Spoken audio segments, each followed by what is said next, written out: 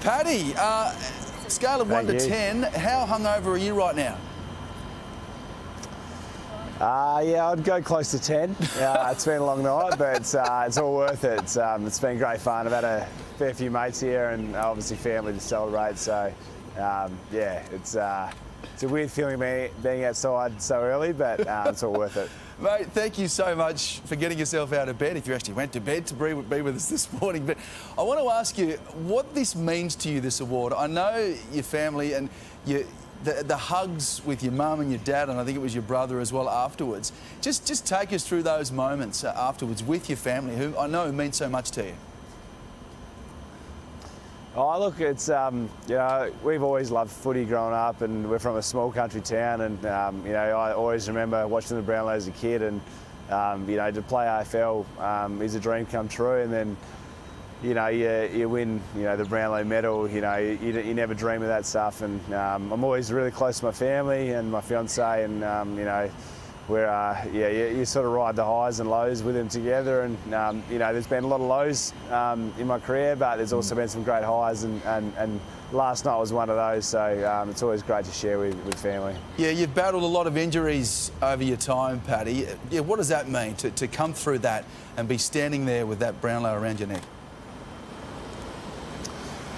Yeah, it's obviously a massive honour. I was sort of going to this year, you know, there's a lot of chatter sort of around my body and things like that, but I sort of went into the year, just put my head down, and I knew what I was capable of, and sort of wasn't really proving people wrong. I was sort of proving myself right in a way that, you know, I knew I was capable of what I could do, and you know, I'm a big believer in your off-season sets up your pre-season, and your pre-season sets up your season. So, you know, last year I was put my head down and put myself in the best position to attack pre-season, and I was able to complete a full pre-season, and that led to a good year. So yeah, it's there's no secret to, I suppose, success. It's just a lot of hard work, and you know, you just got to keep backing that up year after year. Well, 20 goals this year, amazing, season high for you.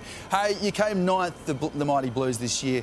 What do you got to do? How do you turn it around for next season? Yeah, it was a tough pill to swallow, not going to lie.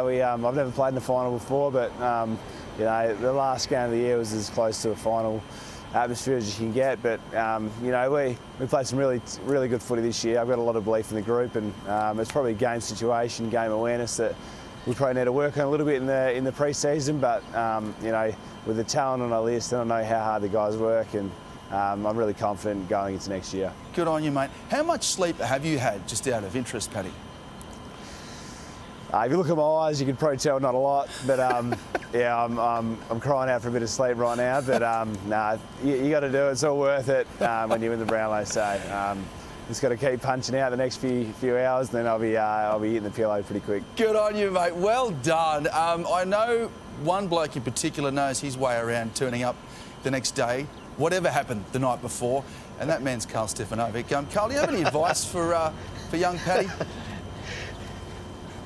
Yeah, I just wanted to say, Cripsy, well done, my friend. We've been following you really well this year, and you just had a terrific year. But one thing I will give advice to you, if you're staying at Crown, you're going to an awards ceremony the night before, just make sure you don't leave your eyes in the villa when you come down to do the cross.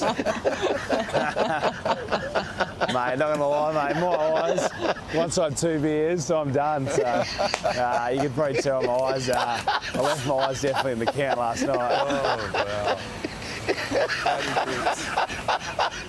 What a legend. I think you've outloged Carl.